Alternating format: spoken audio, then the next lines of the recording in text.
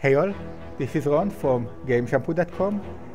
I've installed Diablo 3 on my computer, but many of our users have reported that they are getting an error message which says Diablo 3 requires a newer operating system to run.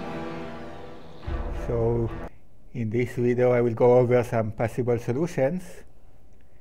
First off, and this has been reported to work for many of our users, you want to try going to your Diablo 3 install location, which usually is in your C drive under Program Files x86, Diablo 3, and you want to right click on your Diablo 3 executable and choose Run as Administrator. In the next window that pops up, choose yes. And again, this has been reported to actually work for many of our users and fix the problem and let them install Diablo 3 successfully. If that doesn't work, you might actually not have the correct required operating system. It needs either XP 7 or Vista to run. To find out your version, you can open the start panel and type in WinVer, one word. For example, I have Windows 7 Home Premium, version 6.1, Service Pack 1.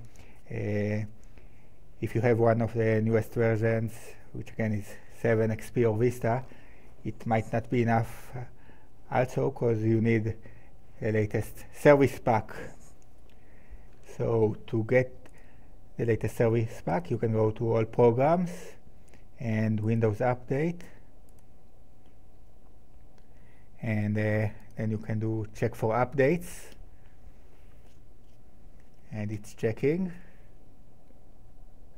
and once it finishes, it tells you how many updates are available. You should click on important updates to see which ones are here.